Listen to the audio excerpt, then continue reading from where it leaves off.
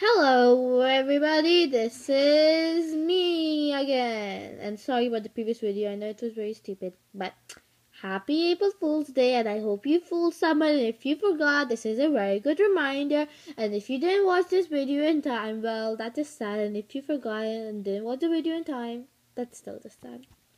And I made a very lot of cool pranks, but sadly, I don't think I could tell them to you. Okay, so today we are doing another fairy tale video, and today I got this finger puppet, and I'm gonna tell you who I think he is like. Yes, it's he.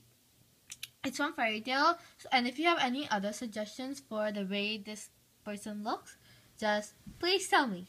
So here he is, this giant finger thing. I think he looks like.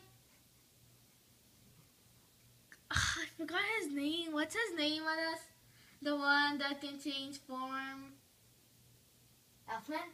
Yeah, he looks like Elfman. You know, he has a beard, a lot of white hair, and he can transform into animal, and yada yada yada. He has a lot of white hair everywhere. Well, it's on his head, and this guy's literally bald. This could also be Master Markov, except for like, maybe if he had Elfman's abilities. He could be, this could be Master Makarov, but since he doesn't, if he didn't have this hair over here, and if he did have to do this could definitely pass for Mr. Makarov.